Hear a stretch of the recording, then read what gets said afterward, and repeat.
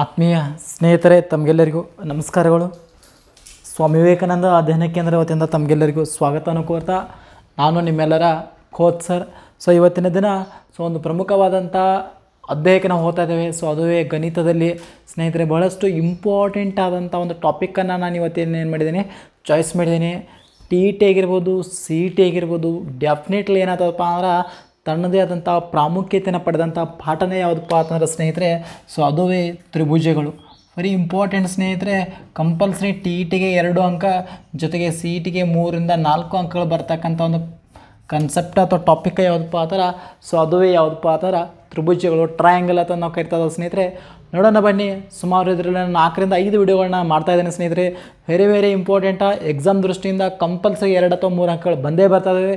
Don't miss ಮಾಡಬೇಡಿ. ವಿಡಿಯೋನ skip ಮಾಡದೆ ಪೂರ್ತಿಯಾಗಿ ನೋಡಿ ಸ್ನೇಹಿತರೆ. ಬನ್ನಿ ಒಂದೊಂದಾಗಿ ತ್ರಿಭುಜಕ್ಕೆ ಸಂಬಂಧಪಟ್ಟಂಥ ಅಂಶಗಳ ಬಗ್ಗೆ ಚರ್ಚೆ ಮಾಡೋಣ ಸ್ನೇಹಿತರೆ. ಓಕೆ, ಇಲ್ಲಿ ತ್ರಿಭುಜ ಅಂದರೆ ಏನ? ತ್ರಿಭುಜ ಅಂದರೆ ಏನಪ್ಪ ಅಂದ್ರೆ ಒಂದೇ ಸಮತಲದಲ್ಲಿ ಇಲ್ಲದ ಅಂದರೆ ಒಂದೇ ಸರಳ ರೇಖೆಯಲ್ಲಿ ಇಲ್ಲದ 3 ಬಿಂದುಗಳನ್ನು ಸೇರಿಸುವ ರೇಖಾಖಂಡ. ಇವಕ್ಕೆ ನಾವು ಏನಂತ ಕರಿತೇವೆ? ರೇಖಾಖಂಡ. ಒಂದೇ ಸಮತಲದಲ್ಲಿಲ್ಲದ ರೇಖಾಖಂಡಗಳನ್ನು ಜೋಡಿಸಿದಾಗ ಉಂಟಾಗ್ತಕ್ಕಂಥ ಆಕೃತಿನೇ ಯಾವುದಪ್ಪ ಅಂತಂದ್ರೆ ಅದುವೇ ತ್ರಿಭುಜ ಅಂತ ನಾವು ಕರಿತೇವೆ. ಕ್ಲಿಯರ್ ಆಯ್ತಲ್ರಿ? ಒಂದೇ ಸಮತಲದಲ್ಲಿಲ್ಲದಂಥ 3 ಬಿಂದುಗಳನ್ನು ರೇಖಾಖಂಡಗಳಿಂದ ಜೋಡಿಸಿದಾಗ ಉಂಟಾಗ್ತಕ್ಕಂಥ ಆಕೃತಿನೇ ಯಾವುದಪ್ಪ ಅಂತಂದ್ರೆ ಅದುವೇ ತ್ರಿಭುಜ ಅದನ್ನು ನಾವು ಕರಿತಾ ಇದ್ದಾವೆ. ಕ್ಲಿಯರ್ ಆಯ್ತಲ್ರಿ? ಹಾಗಾದ್ರೆ ತ್ರಿಭುಜಕ್ಕೆ ಏನಿದಾವಪ್ಪ ಆ ಥರ ಪ್ರಮುಖವಾಗಿ 3 ಶೃಂಗ ಬಿಂದುಗಳನ್ನು ಒಳಗೊಂಡಿದೆ. ಎಷ್ಟು ಶೃಂಗ ಬಿಂದುಗಳು? 3 ಶೃಂಗ ಬಿಂದುಗಳಿದಾವು. ಜೊತೆಗೆ ಬಾಹುಗಳು AB ಬಾಹು, BC ಬಾಹು, C 3 ಬಾಹುಗಳಿದಾವು. ಜೊತೆಗೆ ಕೋನ A, ಕೋನ B, ಕೋನ C. ಕ್ಲಿಯರ್ ಆಯ್ತಲ್ರಿ? ನೆನ್ಪಿಟ್ಕೊರಿ. ಕೋನ A, ಕೋನ B, ಕೋನ C. ಒಟ್ಟು 3 ಬಾಹುಗಳು, 3 ಕೋನಗಳನ್ನು ಒಳಗೊಂಡು ಒಟ್ಟು 6 ಅಂಶಗಳನ್ನು ಒಳಗೊಂಡಿತ್ತು ಅಂತ ಹೇಳ್ತಾ ನಾವು ತ್ರಿಭುಜ. 3 ಬಾಹುಗಳು, 3 ಕೋನಗಳ ಜೊತೆಗೆ 3 ಶೃಂಗಗಳನ್ನು ಸಹಿತ ಯಾವುದೈತಿ ತ್ರಿಭುಜ ಹೊಂದಿತ್ತು ಅನ್ನೋದು ನಮಗೆ ಗೊತ್ತಿದೆ ಸ್ನೇಹಿತರೆ. ಹಂಗಾರೆ ತ್ರಿಭುಜಕ್ಕೆ ಸಂಬಂಧಪಟ್ಟಂಥ ಒಂದೊಂದು ಅಂಶವನ್ನು ನೋಡೋದಾದರೆ ಮೊದಲನೇದಾಗಿ ತ್ರಿಭುಜದ ಮೊದಲನೇ ಅಂಶವನ್ನು ನೋಡೋದಾದ್ರೆ ಇದೊಂದು ಏನಪ್ಪ ಆ ಥರ ತ್ರಿಭುಜದ ಸ್ನೇಹಿತರೆ. ಇಲ್ಲಿ A ಇದೆ, B ಇದೆ, C ಇದೆ.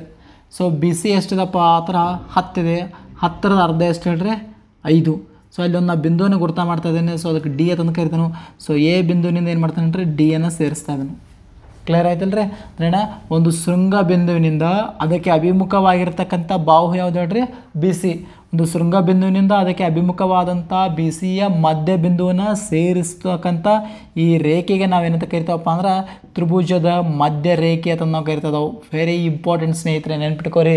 ಮಿಡಲ್ ಸ್ಟೇಟ್ ಲೈನ್ ಅಂತ ನಾವು ಕರಿತದವು. ನೆನ್ಪಿಟ್ಕೋರಿ. ತ್ರಿಭುಜದ ಯಾವುದಾದ್ರೂ ಒಂದು ಶೃಂಗ ಬಿಂದು ತಗೋರಿ. ಈಗ ಉದಾಹರಣೆ ಅದೊಂದು ಶೃಂಗ ಬಿಂದುದ B ಅನ್ನೋದು. ಇದಕ್ಕೆ ಅಪೋಸ್ ಬಾಹು ಯಾವ್ದು ಹೇಳ್ರಿ? ಸೈಡ AC ಇದೆ. ACಯ ಮಧ್ಯ ಬಿಂದುವನ್ನು ಸೇರಿಸ್ತಕ್ಕಂಥ ಒಂದು ರೇಖೆನೇ ಯಾವುದಪ್ಪ ಆ ಥರ ಅದುವೇ ತ್ರಿಭುಜದ ಮಧ್ಯ ರೇಖೆ ಅಂತ ಕರಿತದವು. ಸುಮಾರು ಎಷ್ಟು ತ್ರಿಭುಜಗಳನ್ನು ಎಳಿಬೋದಪ್ಪ ಆ ಥರ ನೆನಪಿಟ್ಕೋರಿ. ಮಧ್ಯ ರೇಖೆಯನ್ನು ಎಷ್ಟು ಎಳಿಬೋದಪ್ಪ ಅಂದ್ರೆ ಒಂದು ತ್ರಿಭುಜದಲ್ಲಿ 3 ಮಧ್ಯ ರೇಖೆಗಳನ್ನು ಎಳ್ಲಿಕ್ಕೆ ಸಾಧ್ಯದ ಸ್ನೇಹಿತರೆ. ವೆರಿ ಇಂಪಾರ್ಟೆಂಟ, ನೆನಪಿರಲಿ. ಹಂಗಾರೆ ಒಂದು ತ್ರಿಭುಜದಲ್ಲಿ ಎಷ್ಟು ಮಧ್ಯ ರೇಖೆಗಳನ್ನು ಎಳಿಬೋದಪ್ಪ ಆ ಥರ ಎಷ್ಟು ಹೇಳ್ರಿ? 3 ಮಧ್ಯ ರೇಖೆಗಳನ್ನು ಎಳ್ಲಿಕ್ಕೆ ಸಾಧ್ಯತೆ. ಮಧ್ಯ ರೇಖೆ ಅಂದರೆ ಹೇಳ್ರಿ ಒಂದು ತ್ರಿಭುಜದ ಯಾವುದಾದ್ರೂ ಒಂದು ಶೃಂಗ ಬಿಂದುವಿನಿಂದ ಅದರ ಅಭಿಮುಖವಾಗಿರ್ತಕ್ಕಂಥ ಬಾಹುವಿನ ಮಧ್ಯ ಬಿಂದುವಿಗೆ ಸೇರಿಸ್ತಕ್ಕಂಥ ಒಂದು ರೇಖಾಖಂಡಕ್ಕೆ ನಾವೇನಂತ ಕರಿತಾವೆ? ಅದುವೇ ತ್ರಿಭುಜದ ಮಧ್ಯ ರೇಖೆ ಅಂತ ನಾವು ಕರಿತಾ ಇದ್ದಾವೆ ಸ್ನೇಹಿತರೆ. ಕ್ಲಿಯರ್ ಆಯ್ತಲ್ಲ? ಒಂದು ತ್ರಿಭುಜಕ್ಕೆ ಎಷ್ಟು ಮಧ್ಯ ರೇಖೆಗಳನ್ನು ಎಳಿಬೋದು ಹೇಳ್ರಿ? 3 ಮಧ್ಯ ರೇಖೆಗಳನ್ನು ಎಳಿಬೋದು. ಇನ್ನೊಂದು ಪಾಯಿಂಟ್ ಇದೆ ಇಂಪಾರ್ಟೆಂಟ. ಗೊತ್ತಿರಲಿ. ಇದೊಂದು ತ್ರಿಭುಜದ ಸ್ನೇಹಿತರೆ KLM. ಕರೆಕ್ಟ್ರಿ? KLM. ಇಲ್ಲೊಂದು ಯಾವ ಬಿಂದು ಇದೆ ಹೇಳ್ರಿ? M ಬಿಂದು ಇದೆ. ಅದಕ್ಕೆ ಅಪೋಸ್ ಬಾಹು ಯಾವುದಿದೆ? LM ಅನ್ನೋದೊಂದು ಅಪೋಸ್ ಬಾಹು. ಅದಕ್ಕೆ ಯಾವುದಿದೆ? M ಅನ್ನೋದು ಶೃಂಗ ಬಿಂದು ಇದೆ. ಈ ಶೃಂಗ ಬಿಂದುವಿನಿಂದ KL ಅನ್ನುವಂಥ ರೇಖೆಗೆ ನಾವೇನು ಮಾಡಬೇಕಪ್ಪ ಅಂದ್ರೆ ಒಂದು ಲಂಬ ರೇಖೆನ ಎಳಿಬೇಕು. ಏನು ಹೇಳ್ಬೇಕು ಹೇಳ್ರಿ? ಲಂಬ ರೇಖೆನ ಎಳಿಬೇಕು. ಎಂಥ ರೇಖೆ? ಲಂಬ ರೇಖೆನ ಎಳಿಬೇಕು. ನೆನ್ಪಿಟ್ಕೋರಿ ಸ್ನೇಹಿತರೆ. ಲಂಬ ರೇಖೆನೇ ಎಳಿಬೇಕಾಗ್ತದೆ. ಅಂದ್ರೆ ಏನು ಹೇಳ್ರಿ? MN. ಈಗ KL ಅನ್ನೋದೊಂದು ರೇಖೆ ಅದ ಬಾಹು. ಅದಕ್ಕೆ ಏನಾಗಿರಬೇಕು? ಪರ್ಪೆಂಡಿಕ್ಯುಲರ್ ಟು ಯಾವುದಾಗಿರ್ಬೇಕು ಹೇಳ್ರಿ? MN ಆಗಿರಬೇಕು. ಒಂದು ವೇಳೆ MN KLಗೆ ಏನಾದರೂ ಲಂಬ ಆಗಿತ್ತಂದ್ರೆ ಹಂಗಾರೆ ತ್ರಿಭುಜ KLM ಏನು ತ್ರಿಭುಜದಲ್ಲ, ತ್ರಿಭುಜ KLM. ಇದರ ಒಂದು ಎತ್ತರ ಯಾವುದಾಗಿರ್ತದಪ್ಪ ಅಂತಂದ್ರೆ ಅದುವೇ ಯಾವುದಾಗಿರ್ತದೆ ಹೇಳ್ರಿ? MN ಏನಾಗಿರ್ತೈತಿ? ಎತ್ತರ ಆಗಿರ್ತದೆ. ಕ್ಲಿಯರ್ ಆಯ್ತಲ್ರಿ. ಸೊ ನೆನಪಿಟ್ಕೋರಿ, ಯಾವುದಾದ್ರೂ ಒಂದು ತ್ರಿಭುಜದ ಶೃಂಗಬಿಂದುನ ತೆಗೆದುಕೊಂಡು ಅದಕ್ಕೆ ಅಭಿಮುಖವಾಗಿರ್ತಕ್ಕಂಥ ಬಾಹುವಿಗೆ ಲಂಬವಾಗಿ ಏನಾದರೂ ಒಂದು ರೇಖೆನೇ ಎಳೆದಿದ್ದೇ ಆದರೆ ಸೊ ಖಂಡಿತವಾಗಿ ಆ ಲಂಬ ರೇಖೆ ಆ ತ್ರಿಭುಜದ ಏನಾಗಿರ್ತೈತಿ ಹೇಳಿದ್ರೆ ಎತ್ತರವಾಗಿರ್ತದೆ ಅನ್ನೋದು ನೋಡ್ತದವು. ಸೊ ಇದರ ಎತ್ತರ ಇದಾಗಿರ್ಬೋದು, ನೆಕ್ಸ್ಟ್ ಇದರ ಎತ್ತರ ಇದಾಗಿರ್ಬೋದು, ನೆಕ್ಸ್ಟ್ ಇದರ ಎತ್ತರ ಸೊ ಇದಾಗಿರ್ಬೋದು. ಸೊ ಒಟ್ಟಾರೆ ಏನಪ್ಪ ಆ ಥರ ಎತ್ತರಗಳು ಬೇರೆ ಬೇರೆ ಆಗಿದ್ದರೂ ಸಹಿತ ಇಲ್ಲೇನಾಗ್ತದಪ್ಪ ಅಂದರೆ ಒಂದು ತ್ರಿಭುಜದಲ್ಲಿ ಎಷ್ಟು ಲಂಬ ಎತ್ತರಗಳನ್ನು ಎಳಿಬೋದಪ್ಪ ಅಂದರೆ 3 ಲಂಬ ಎತ್ತರಗಳನ್ನು ಎಳಿಬೋದು. ವೆರಿ ಇಂಪಾರ್ಟೆಂಟ್ ಸ್ನೇಹಿತರೆ, ಗೊತ್ತಿರಲೇಬೇಕು ನಿಮ್ಗೆ ಆದಂಥ ಒಂದು ಗುಣ ಇದು. ಇದು ಎರಡನೇ ಗುಣ ಅಂತ ನಾವು ಕರಿತದವು. ಸೊ ನೆನಪೈತಲ್ಲ ಸ್ನೇಹಿತರೆ. ಓಕೆ, ಈಗ ಒಂದು ಉದಾಹರಣೆ, ಸಮಬಾಹು ತ್ರಿಭುಜ. ಎಂಥ ಬಾಹು ಹೇಳ್ರೆ? ಸಮಬಾಹು. ಇಲ್ಲೂ ಸಮದ, ಇಲ್ಲೂ ಸಮದ, ಇಲ್ಲೂ ಸಮದ. ಕ್ಲಿಯರೇ? ಸಮಬಾಹು ತ್ರಿಭುಜ ಈ ಥರ. ಸೊ ಅವಾಗ ಅದರ ಒಂದು ಎತ್ತರಗಳು ಏನಾಗಿರ್ತಾವಪ್ಪ ಆ ಥರ ಸೊ ಎಲ್ಲ ಸಮ ಆಗಿರ್ತಾವೆ. ಎಲ್ಲ ಥರದ ಎತ್ತರಗಳು ಏನಾಗಿರ್ತಾವೆ? ಸಮ ಇರ್ತಾವೆ. ಜೊತೆಗೆ ಮಧ್ಯರೇಖೆಗಳು ಸಮ ಇರ್ತಾವೆ. ಜೊತೆಗೆ ಬಾಹುಗಳ ಅಳತೆನೂ ಸಹಿತ ಏನಾಗಿರ್ತೈತಿ ಹೇಳ್ರೆ? ಸಮ ಇರ್ತೈತೆ ಅನ್ನೋದು ನೋಡ್ತಾವೆ. ಇನ್ನು ವಿಶೇಷ ಎಲ್ಲಿ ಮಧ್ಯರೇಖೆ ಮತ್ತು ಲಂಬ ರೇಖೆಗಳು ಎತ್ತರ ಸಮ ಇರ್ತಾವಪ್ಪ ಅಂದ್ರೆ ಸಮದ್ವಿಬಾಹು ತ್ರಿಭುಜದ ಮಧ್ಯರೇಖೆನೂ ಅದೇ ಆಗಿರ್ತದೆ, ಲಂಬ ಎತ್ತರನೂ ಸಹಿತ ಅದೇ ಆಗಿರ್ತದೆ. ನೆನ್ಪಿಟ್ಕೋರಿ, ಎಲ್ಲಿ? ಸಮದ್ವಿಬಾಹು ತ್ರಿಭುಜದಲ್ಲಿ. ಇದು ಸಹಿತ ಒಂದು ಪಾಯಿಂಟ್ ನಮಗೇನು ಹೇಳ್ರೆ ಇಂಪಾರ್ಟೆಂಟ್. ಸೊ ಅದ್ರ ಬಗ್ಗೆ ಮುಂದೆ ನಾವು ನೋಡೋಣ ಒಂದೊಂದಾಗಿ ಸ್ನೇಹಿತರೆ. ಓಕೆ, ಇದೇನಪ್ಪ ಅಂದ್ರೆ ಸೊ ಪ್ರಮುಖವಾಗಿ ತ್ರಿಭುಜದ ಕೆಲವೊಂದು ಪಾಯಿಂಟ್ಗಳನ್ನು ನೋಡ್ತಾವೆ. ಇನ್ನು ತ್ರಿಭುಜವನ್ನು ರಚನೆ ಮಾಡಬೇಕಾದ್ರೆ ಅವು ಸಹಿತ ಕೆಲವೊಂದು ಅಂಶಗಳ ಬಗ್ಗೆ ನಮಗೇನಾಗಿರ್ಬೇಕು ಹೇಳ್ರಿ? ಪರಿಚಯ ಇರಬೇಕು ಸ್ನೇಹಿತರೆ. Very important.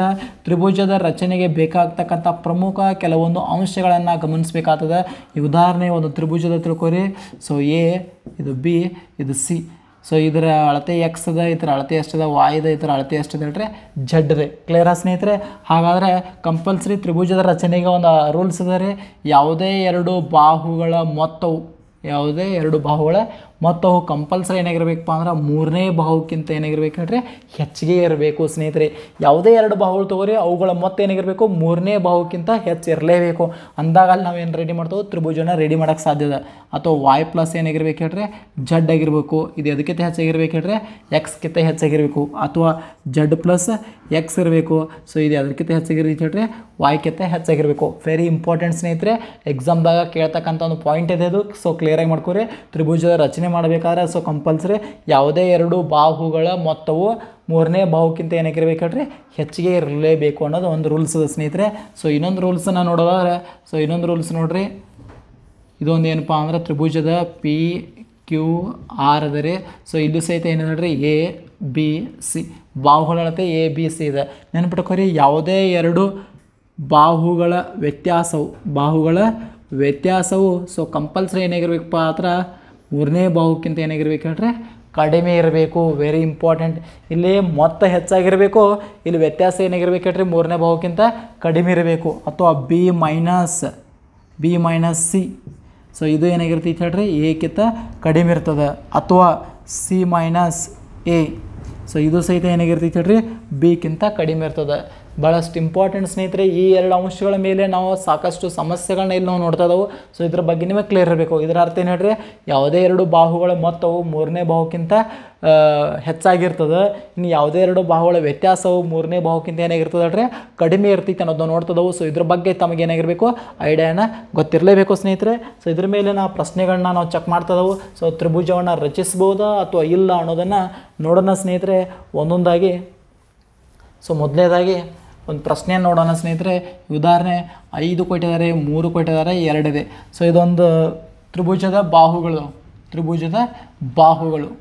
ಸೊ ಇದರಿಂದ ನಾವು ತ್ರಿಭುಜವನ್ನು ರಚನೆ ಮಾಡೋಕ್ಕೆ ಸಾಧ್ಯ ಐತೆ ಅಲ್ಲ ಕೇಳ್ಬೋದು. 5 ಸೆಂಟಿಮೀಟ್ರ, 3 ಸೆಂಟಿಮೀಟ್ರ, 2 ಸೆಂಟಿಮೀಟ್ರ.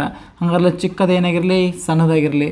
A = 2, B = 3, C = 5. ಯಾವ ಬೇಕಾದ್ರೂ ಇಟ್ಕೊರಿ, ಏನು ಪ್ರಾಬ್ಲಮ್ ಇಲ್ಲ. ಸೊ ಯಾವುದೂ ಇಟ್ಕೊಂಡ್ರೆ ಕರೆಕ್ಟೇ ಇರ್ತದೆ. ಸೊ ಒಂದನೇ rules A plus B ಏನಾಗಿರ್ಬೇಕಂದ್ರೆ compulsory ಮೂರನೇ ಭಾವಕ್ಕಿಂತ ಹೆಚ್ಚಾಗಿರ್ಬೇಕಂತ ಹೇಳ್ತಾವೆ ನಾವು. ಎ ಅಂದರೆ ಎಷ್ಟು? 3 ಪ್ಲಸ್ ಬಿ ಅಂದರೆ ಎ ಅಂದರೆ ಎಷ್ಟಿದೆ? 2, ಬಿ ಅಂದರೆ ಎಷ್ಟಿದೆ?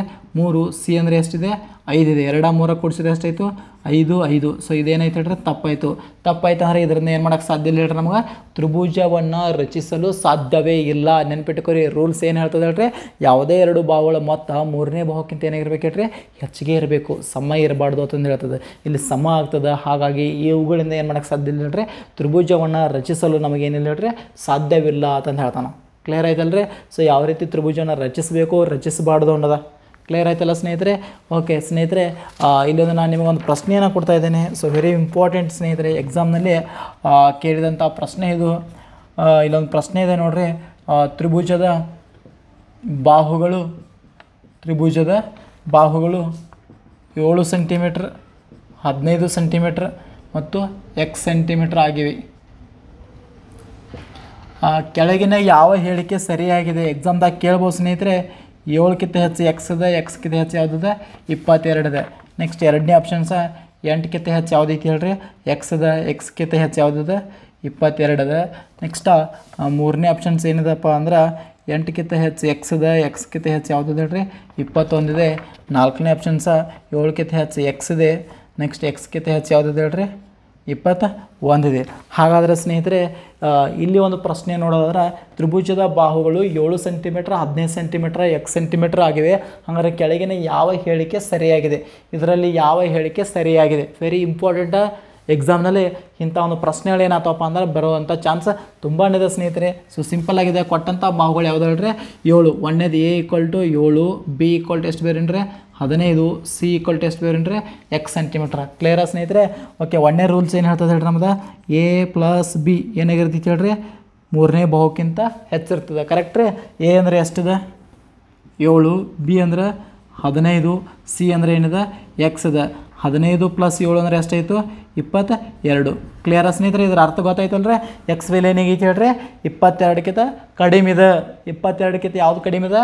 ಎಕ್ಸ್ ಬೆಲೆ ಕಡಿಮೆ ಇದೆ. ಕ್ಲಿಯರ್ ಆಯ್ತಲ್ರಿ? ಸೊ ಇದೊಂದು ಅಂಶ ನಿಮಗೆ ಏನಾಗಿರಬೇಕು? ಗೊತ್ತಿರಬೇಕು. ಇನ್ನೊಂದು ಅಂಶ ನಮಗೆ ಏನಾಗಬೇಕಪ್ಪ ಅಂದ್ರೆ ಇಲ್ಲಿ ಗೊತ್ತಾಗಬೇಕು. ಹಿಂಗೆ ಎಕ್ಸದ ಬೆಲೆ ಇನ್ನು ಕಡಿಮೆ ಇದ್ದಾಗ, ಉದಾಹರಣೆ A - B ಏನಾಗಿರುತ್ತೆ ಹೇಳ್ರಿ? ಕಂಪಲ್ಸರಿ ಏನಾಗಿರ್ತದೆ ರೀ? ಮೂರನೇ ಭಾವಕ್ಕಿಂತ ಕಡಿಮೆ ಇರ್ತದೆ. ಕರೆಕ್ಟ್ ರೀ? ಓಕೆ, A ಅಂದರೆ ಎಷ್ಟಿದೆ? 7, - B ಅಂದರೆ ಎಷ್ಟಿದೆ? 15. ಸೊ C ಅಂದರೆ ಎಷ್ಟಿದೆ? ಎಕ್ಸ. ಇಲ್ಲಿ ಮಾಡತಂದು ಕರಿತಾನವ. ಈ ರೀತಿ ಮಾಡಗಳನ್ನ ಹಾಕಿದ್ದು ಅಂದರೆ ಇಲ್ಲಿ ಚಿಹ್ನೆಗಳನ್ನ ಗಮನಿಸಂಗಿಲ್ಲ ಸ್ನೇಹಿತರೆ. ನಾವು 15ರ 7 ಕಳೆದ್ರೆ ಎಷ್ಟು ಹೇಳ್ರಿ? 8 ಬರ್ತಾ ಇದೆ. ಆ 8 ಏನು ಹೇಳ್ರಿ? ಎಕ್ಸ್ಗಿಂತ ಕಡಿಮೆ ಇದೆ. ಹಂಗಾರೆ ಎಕ್ಸ್ನ ಬೆಲೆ ಏನಾಗೈತೆ ಹೇಳ್ರಿ? 8ಕ್ಕಿಂತ ಹೆಚ್ಚಾಗಿದೆ. ಎಕ್ಸ್ನ ಬೆಲೆ 8ಕ್ಕಿಂತ ಹೆಚ್ಚಾಗಿದೆ ಸ್ನೇಹಿತರೆ. ಹಂಗಾರೆ ಎದಕ್ಕಿಂತ ಕಡಿಮೆ ಇದೆ ಹೇಳ್ರಿ? 22ಕ್ಕಿಂತ ಕಡಿಮೆ ಇದೆ. ಸೊ ಬೇರೆನ 8ಕ್ಕಿಂತ ಏನಾಗೈತೆ ಹೇಳ್ರಿ? ಹೆಚ್ಚಾಗಿದೆ. ಎದಕ್ಕಿಂತ ಕಡಿಮೆ ಇದೆ ಹೇಳ್ರಿ? ಎದಕ್ಕಿಂತ ಕಡಿಮೆ ಇದೆ ಸ್ನೇಹಿತರೆ? 22ಕ್ಕಿಂತ ಏನಾಗಿದೆ? ಕಡಿಮೆ ಇದೆ. ಕ್ಲಿಯರ್? ಸೊ ಹಂಗಾರೆ 8ಕ್ಕಿಂತ ಏನಾಗಿದೆ?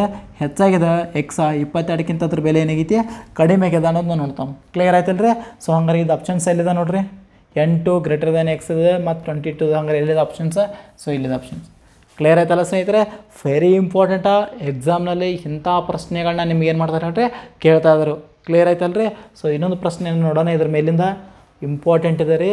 ಸೊ ವೆರಿ ಇಂಪಾರ್ಟೆಂಟ್ ಅಂತಲೇ ಅನ್ಬೋದು ನಾವು. ಯಾಕೆ ಎಕ್ಸಾಮ್ದಾಗ ಈ ರೀತಿ ಇಂಥ ಪ್ರಶ್ನೆಗಳು ಬರ್ತಕ್ಕಂಥ ಚಾನ್ಸ್ ಇದೆ ಸ್ನೇಹಿತರೆ. ನೋಡೋಣ ಇನ್ನೊಂದು ಪ್ರಶ್ನೆಯನ್ನು ಸ್ನೇಹಿತರೆ. ನಾವು ಇವಾಗ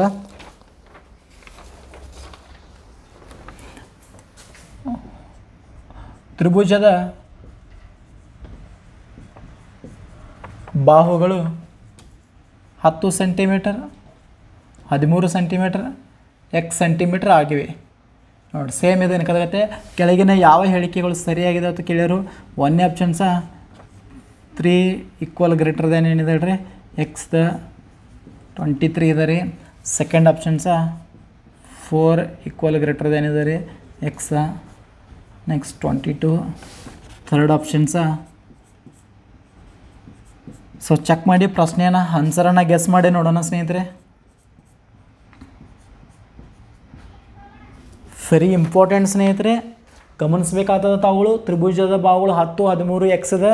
ಹಂಗಾರೆ ಕೆಳಗಿನ ಯಾವ ಹೇಳಿಕೆ ಸರಿಯಾಗಿದೆ ಅಂತಂದು ಕೇಳ್ಯಾರು. ಸೊ ಒಂದು ಸ್ವಲ್ಪ ವೆರೈಟಿ ಇದೆ. ಸೊ ಕ್ಲಿಯರಾಗಿ ನೋಡಿರಿ, ಬಿಡಿಸೋಣ ಸ್ನೇಹಿತರೆ. ಹಂಗಾರೆ A = ಎಷ್ಟು ಬರ್ಕೊಂಡ್ರಿ? 10, B = ಎಷ್ಟಿದೆ? 13, C = ಎಷ್ಟಿದೆ?